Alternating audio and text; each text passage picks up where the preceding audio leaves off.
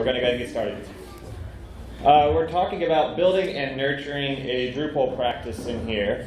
And honestly, whenever I submitted this session, I don't even remember what I was going to talk about. So this is really what I decided to talk about in the past week, which is building a Drupal practice more than nurturing one.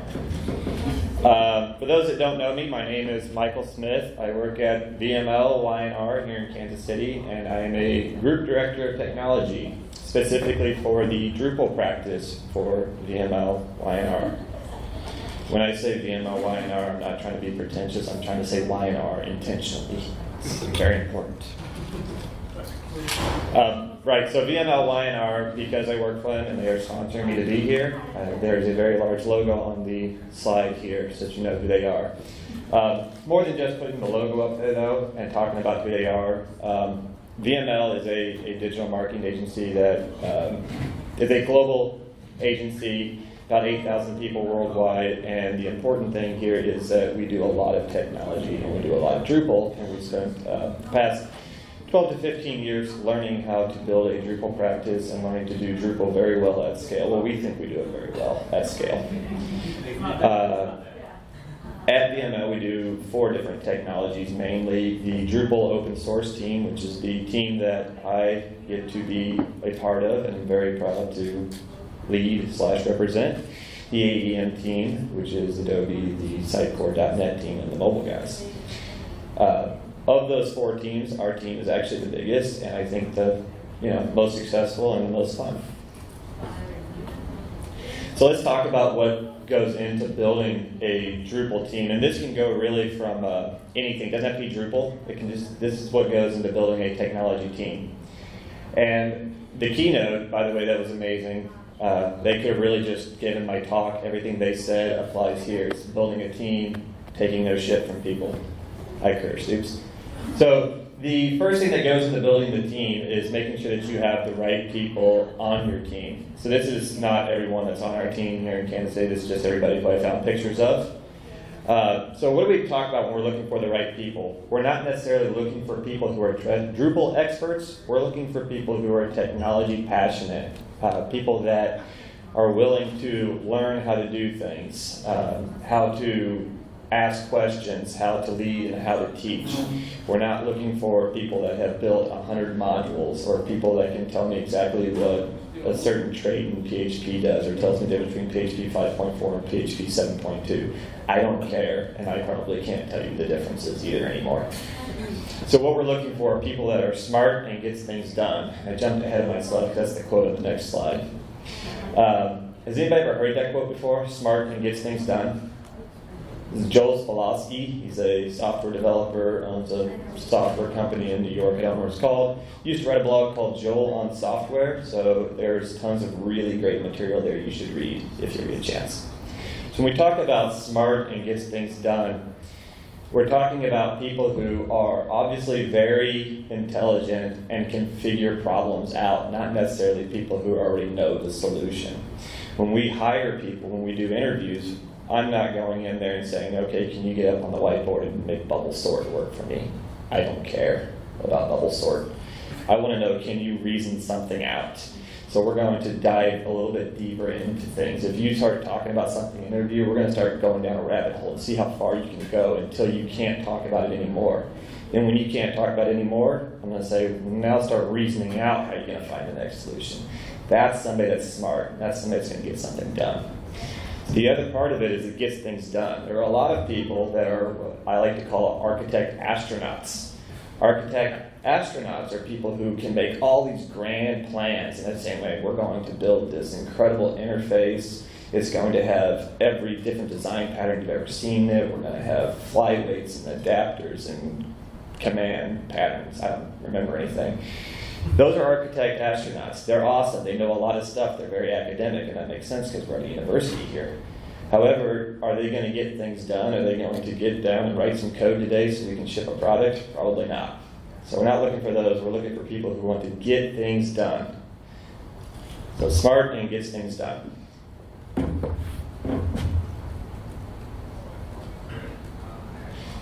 Next part that we're looking for is people that can stretch their abilities. This is another thing that's important when we're looking at hiring people or finding the right people, are people that can be very agnostic and work around different technologies. Lots of times we talk to people who want to separate. You have the front-end guys who just want to do JavaScript. And then we got the guys that are back-end guys that just want to do PHP. They don't even want to touch APIs, and anything inside the browser is stupid. Those are not the kind of people we want to build a Drupal practice around. We want people that are able to touch anything. You don't have to be an expert on CSS or an expert on JavaScript or an expert on PHP, but you have to be willing to get in there and figure it out and not be afraid of it. So we want to encourage everybody to flex their abilities. In addition to just having people that are willing to do it, we want to actually find people that are going to go out and learn how to do all these new technologies and chase the shiny object and actually find out how to do the new cool things that everybody's working on. Really important when we're trying to find those developers to build our teams around. In the keynote, they talked about how we don't want rockstar developers. I'm going to disagree. We do want rockstar developers, but we also want rock developers. So your rock stars are your ones that are out there and they're just like doing crazy amounts of stupid stuff to make really cool new projects, and they are the guys that you want to fix a problem for you. You say, man, I got this problem, find a way to fix it. That's a rockstar developer. They're great. But if your team is made of just rockstar developers, you're never going to put a solid product out because you're just going to chase the shiny all day. So the other type that you want is a rock. And we have a lot of rocks on our team, and those are the people that I can depend on every day to do the right thing and to follow the patterns that we've already found. So two types of developers we're looking for, the rock and the rock star. The next part of building and nurturing the Drupal team is that we need to teach and share everything we learn. So as we're flexing and finding all those new abilities, we need to go back and actually share that with the rest of the team and teach that to everybody. And that goes for all the different disciplines. So again, I talked about how at VML Y&R we have 4 different technology disciplines. We don't just do Drupal. We do have a Drupal team. As part of our teaching and sharing, we actually go to the other teams and we say, hey, how do you do that in AEM? I hear AEM's really cool at media management. How can we make that better in Drupal?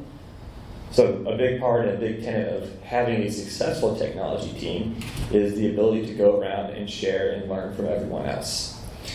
On our team specifically, we have a Drupal COE, which is a Center of Excellence. It's a group that meets once a month to go through and find all the problems that we have in Drupal and fix them. It's just a community so we can share the things that we've learned in the past month and find a way to fix them. There was something else I was going to say, and I saw Todd over there, and he distracted me. Thanks, Todd. Next part is that we need to really make sure that we care about the people that work for us, right? So all these people that are making up our Drupal team, they're the people that are making us money, and if we don't care about them, they're just cogs in the machine. They're going to get burned out. They're going to walk away and find somewhere else that actually gives them something interesting to do. So part of the building the team and nurturing the team is ensuring that we care personally. We're giving good, valid feedback to everybody who works on our team. We are understanding what they want out of their careers, what they want to be successful, what they want to be happy when they come to work every day. Nobody wants to come to work every day and be miserable. A lot of people don't like to come to work every day and work on the same project. So we need to find out what makes people tick and then give them cool, fun stuff to work on and actually care about them as a person. Jennifer, I think, actually mentioned the book Radical Candor, which is, this actually said care personally before, which is a quote from Radical Candor. So the other part is giving good feedback to people and saying, look, I want you to be successful. I'm going to tell you what is actually needed from you to be successful. I'm not just going to let you languish. So in order to build good teams, good technology practices, we need to make sure that we care about the people that are working for us. I told you guys it's going to go fast. We're like halfway through. Tell me to slow down if you want. This is a big part. Simplify the easy stuff.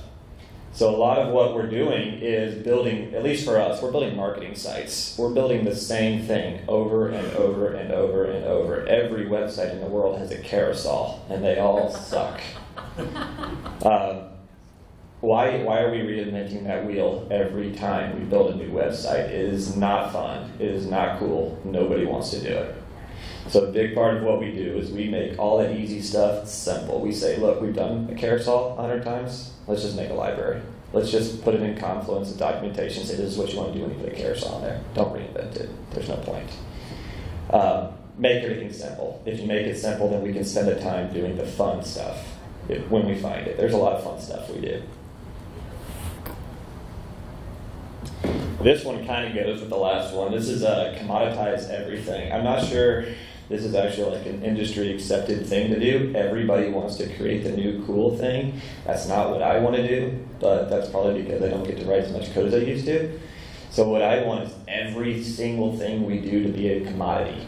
If everything is a commodity, then we can estimate everything accurately, and I can plan accurately. We've all probably done estimates before, right? You know that as a software developer, estimates are incredibly hard. Hey, building a website, how long is it going to take? I don't know. 6 months, $6 million, take your pick, right? When we say that, though, we get a lot of unhappy customers and we get a lot of unhappy people working on projects with dev merges. So if we make everything a commodity, we make it easier. And by that, I mean we find out how long it's going to take to build something. We know exactly how much time it's going to take, exactly how much money it's going to take. So every single thing we do, if we've done it once, we write it down, and it's a commodity. We know how to do that from now on. Incredibly important, I think, for building a profitable Drupal practice. Maybe not successful, but profitable. Because that's why we all write code. Next thing is, if it's not broke, don't fix it. We're developers. We want to write code. We fix a lot of things that aren't broke every day. How many of you are JavaScript developers? Okay, so you guys know NPM packages. There's a million of them to do the same thing over and over and over. What are you guys using to actually like build JavaScript now? Because it's probably different from last week, right? Like the compiler. Sorry if I'm railing on JavaScript. No, it's we chase the shiny object. If it's not broke, don't fix it. The biggest reason is that we can't count on that as a commodity if we're trying to change things every single time. If something works and there's no good reason to go back and fix it or change it, don't change it. However, we hit the flip side of it, and if we don't ever try to fix things, then we're still driving horse and carriage buggies around. So fix it. Push the envelope.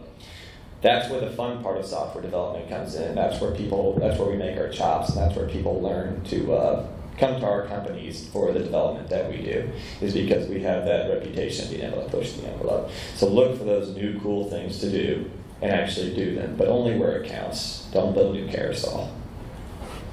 Push new, yep. So I think you've hit on like the crux of maybe that issue is how do you know and by what like determination do you figure out this is worth fixing even if it's not broke, this is worth leaving alone? Pain points. And I think that's actually a slide here in the future. So the question there was, how do we decide what's worth fixing and what's worth leaving alone? So in my opinion, what you want to try to fix is anything that's a pain point. So as you go through your day and you say, man, I really hate the fact that we have to log into the website twice every day because it's kicking me out. That's something that we need to push the envelope and go fix. Or I really hate the fact that we're getting way too many bugs back in this sprint. That's a good place to say, oh, well, our testing suite's not working out, then we should go figure out a better way to do that. We should find a new framework. Does that make sense? Does that answer your question? Okay. Also, anything that looks really fun, but not all the time. So I think this one is huge, especially if you work in an agency. I think is I know a lot of you in here work for VMO, so I know you work for an agency. Does anybody else work for an agency? I know the code quality guys do, so you guys get to work on a lot of projects. So iterations on projects, I think, is what makes agencies so unique. And I think everybody should at some point in their life work for an agency where you get to work on a lot of projects, because this is where you learn. This is where you learn to build a lot of really cool things really fast and learn this commoditization. We do iterations in sprints, right? So every sprint we learn how to do something, we make something just a little bit better, and then we go back and we look back and we say, hey, what did we do wrong? What did we do good? Let's fix the good, or let's keep doing that good stuff and fix the bad stuff. So we iterate every sprint. Same thing goes with projects. If I can work on 20 projects in 1 year, then I'm going to be way better at projects at the end of the year because I've had a lot of chances to make mistakes. I've thrown away a lot of lemons. We write a lot of lemons. As long as we're okay with having a short memory and fixing it next time, it's way better. So if at all possible, inside your Drupal practices, make sure that you can iterate. I understand some companies don't work on different projects, right? You work in one thing because that's what your company sells, but I think it's still good to find a way to iterate, find a way to throw away those old projects and build new ones and take your learnings further into the next project. I seriously have like 4 slides left. I feel really bad. Let's slow down, talk like this. The next part is make sure that you're documenting everything. So we came from kind of the Stone Age, I think, at VML, the way we used to do things. Every single project was a new project, and every project we did things different. So all these teachings, all these learnings, nobody was writing them down anywhere. So then we learned to start documenting everything. We like to use Confluence, but just find some sort of a centralized place where you can write every single thing down that you've learned. Document the build docs, document the way you build things, document your tech stacks. Does everybody use the same tech stack for the different projects you work on, or is it different every time? You guys know what a tech stack is, like Apache, MySQL, Linux, whatever, PHP, Drupal 8 point, whatever it is now. So we document those as tech stacks, and we say, look, we know these things work together. And even we go as far as like jQuery 1 point whatever and Vue.js 1 point whatever. I'm probably saying the wrong version numbers. We document those as tech stacks, and then next time we go work on something, we can say, we're using that tech stack. And I go look at the documentation for that, and I can find out exactly how it's supposed to work. So document everything. Wow, I think I have two slides. Yeah. Okay, so I know you want to slow down, so I'm going to ask a question. But when you say document everything, what else? Architecture reviews. So document at the beginning of anything that you start with exactly what you're going to write, how you're going to write it. Even writing the architecture review itself is documentation, or writing down the questions that you're going to ask each time. Build documents. Do you use a build document in your environments? Does anybody use build documents? Is that like a spec tool? Or? It's just a markdown document that tells me exactly how I'm going to build something.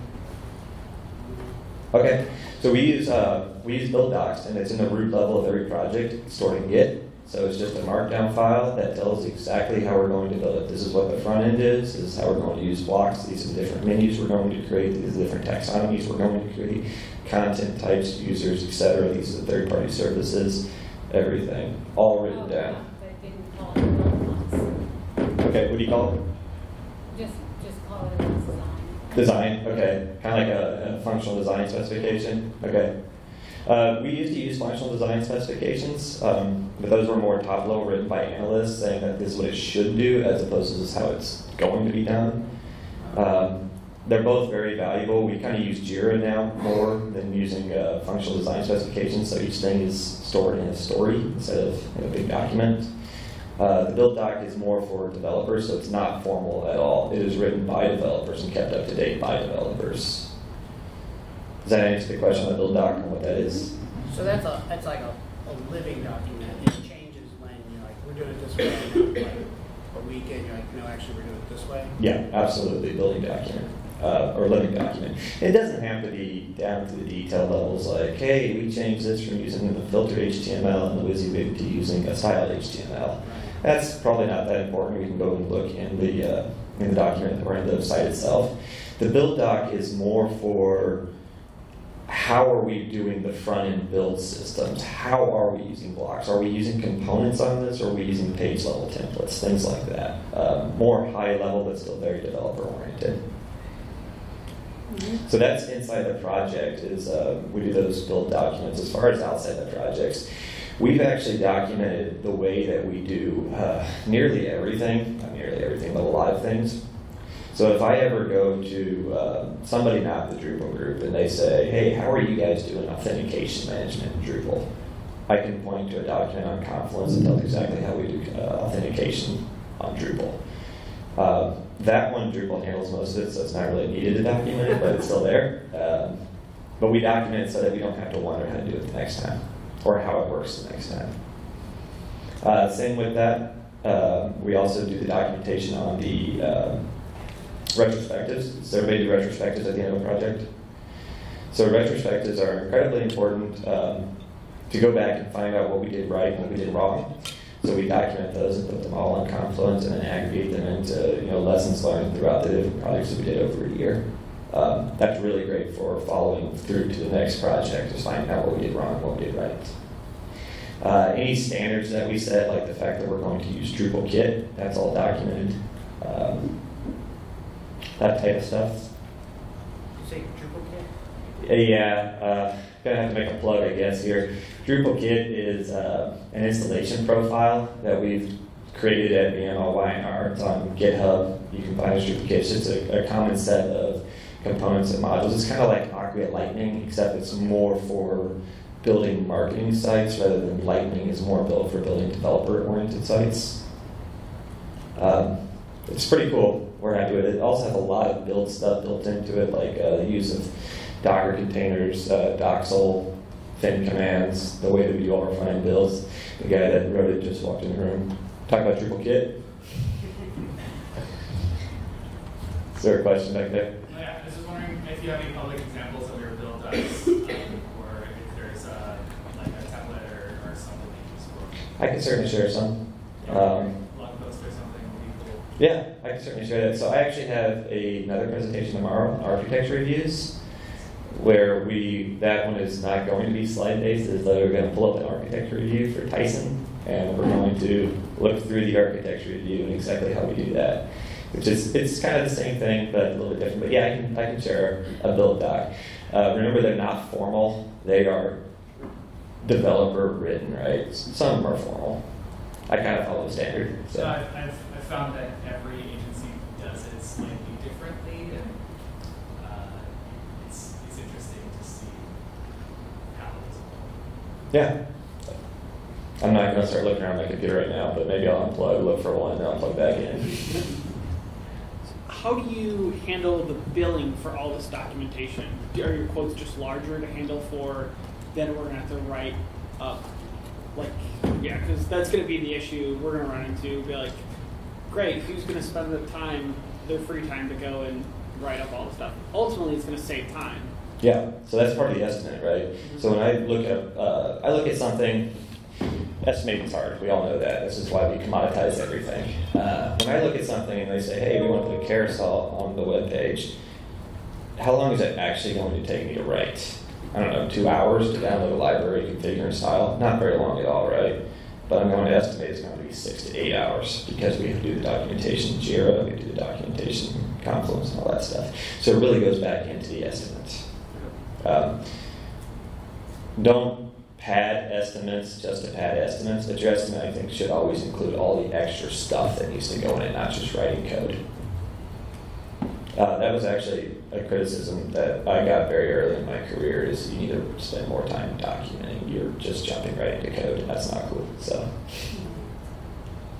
I think we all do that, right? As your agency grows and your documentation grows, how do you make sure that the folks in the trenches can get to the information they need to know how to do this stuff? I mean, there's got to be a way to sort it and to search it. And if you've only got access to your project, how do we see that carousel document? Yeah. So that's, I talked a little bit about Confluence earlier. That's important, is to centralize documentation somewhere that the entire agency or the entire team has access to. We try to document everything on Confluence. You can use any type of documentation repository you want. That's just one that we use. And then I think it comes down to onboarding and training, which I know we have an issue with onboarding and training. We've been talking about that in our Drupal COE, where we learned about our pain points and we're iterating on those. Yeah, so I think it's just a matter of getting the information to new employees, new hires. Hey, this is where our documents are. Go here and look. You said Drupal COE? Yeah, Center of Excellence. I'm sorry, that's what it's the group of Drupal developers that we have at VMLY&R that meet once a month to talk about different Drupal things and figure out ways to fix our problems. Yep. So, at VMLY&R, how do you all avoid stale methods from propagating through your projects? How do you make sure that your documentation is always up to date? People aren't doing things that are now wrong. Yeah, documentation's hard to keep up to date, you're right. So earlier we talked a little about iterations, making sure that we're looking back at the things that we're doing good and things that we're doing wrong, and then fixing it. So that's how we try to keep things from getting stale and propagating. As far as the documentation, when we go in to do the architecture reviews or we go in and do the build docs, we look at them and we say, is that really how you're doing stuff still? Oh, no, that's not right. Yeah, let's update that in Confluence. It's got to be very organic. Unfortunately, there's no good way to go back and, well, not that I have found, to go back and say, is our thousands of pages up to date? It's got to be very organic and make sure that we document it. Hopefully you hear leads saying things like, is that in Confluence? Because they should be saying that and then making sure that we're updating things. Is there any sort of in Confluence searching by publish date? Probably.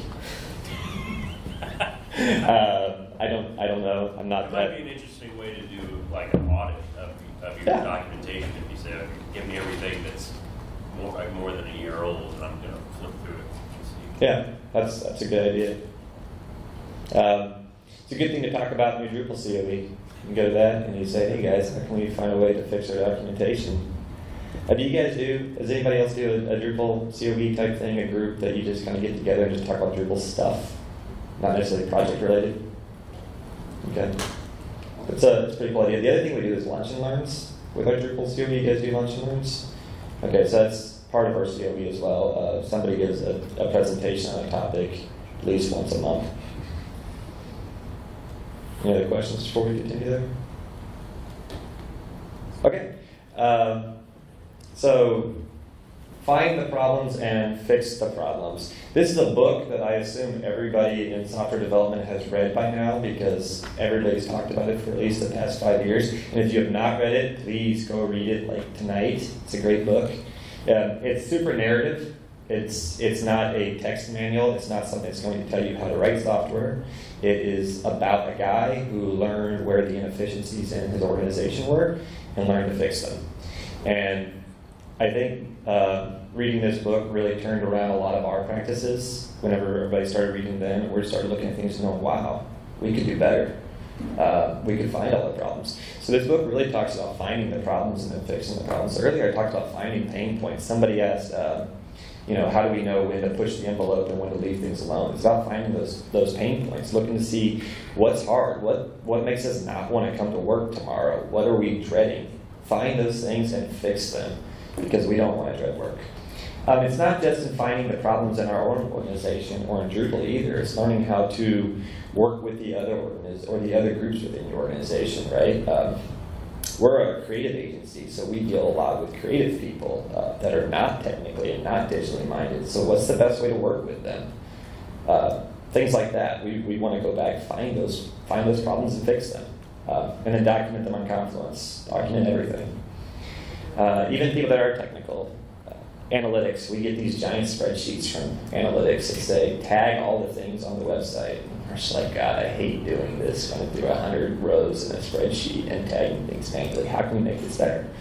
So we say, well, let's make this agnostic script, and anything that they say works this way automatically gets tagged. It's finding the problems and fixing it. And then the last part here is getting hit by a bus. By the way, when I'm going through and making these slides, I just Google images, care personally, document, whatever. Google images hit by a bus, not much comes up that you can actually put on a slide deck. This is about it. The caption has absolutely nothing to do with the talk. So has everybody heard about getting hit by a bus? So you should be able to get hit by a bus tomorrow and everything should be going swimmingly at work. nothing should change. And that is true throughout your entire organization, from the associate level junior developer to the CTO. Everybody should be able to get hit by a bus and nothing bad will happen. And the way we do that is by making sure that everybody can do your job and nobody is a linchpin. If anybody is holding up a project or is a linchpin and preventing things from getting done, that is an incredible inefficiency that needs to go out the window right now. Find somebody else that can also do that job or knows how to get something done. And that includes your time. Anne and Jennifer talked this morning about having personal time and things like that, right? Don't get bothered on the weekends. Best way to do that is to spread the load around. Make sure everybody can do everything, and you don't have that problem. If you are so overloaded that you're working 60 hours a week, and if you don't get this one thing done tomorrow, that project's not going to go out on time, that's a problem.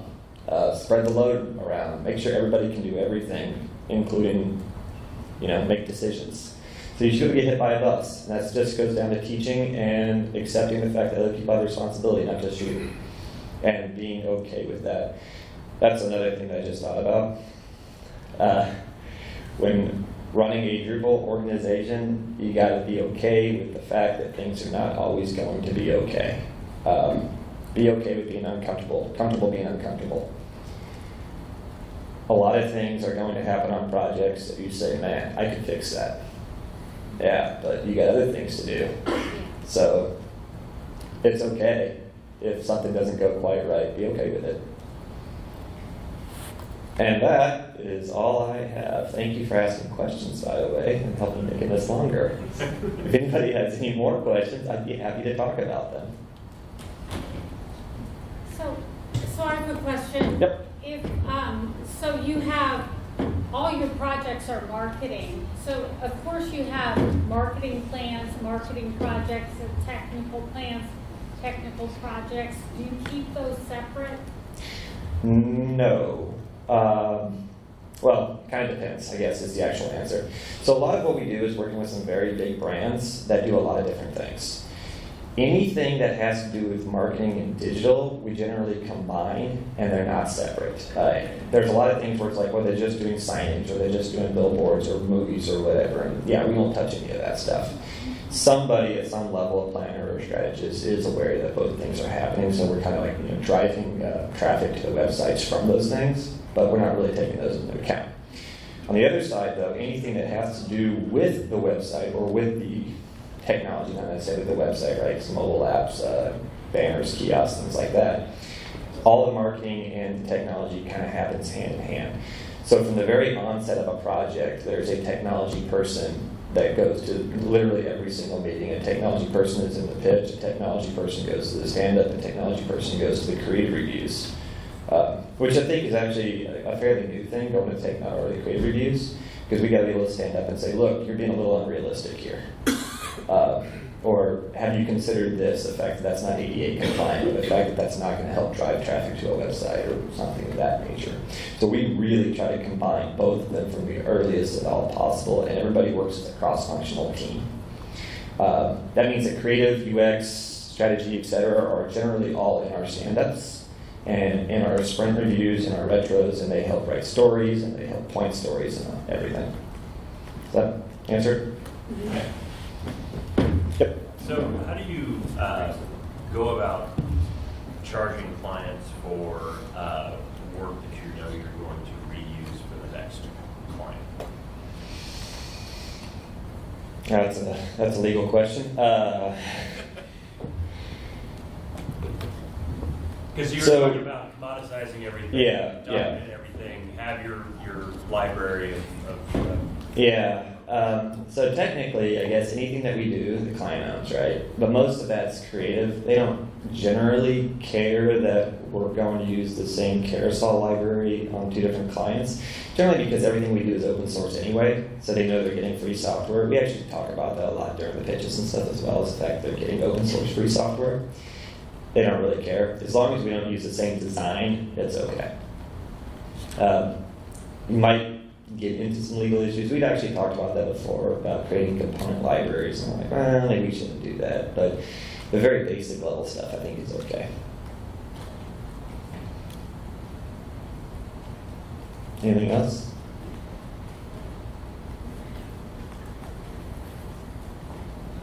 I'm going to say what I have to say and then shut up and stop talking. Let the awkward silence hang. Okay, thank you guys. I'll share a build doc, I'll find one and make sure that I get that out to you guys. And then of course the architecture review one tomorrow, where we'll actually walk through an architecture review and talk a little bit about how those meetings go and what we look at as well. That's my presentation. Thanks again.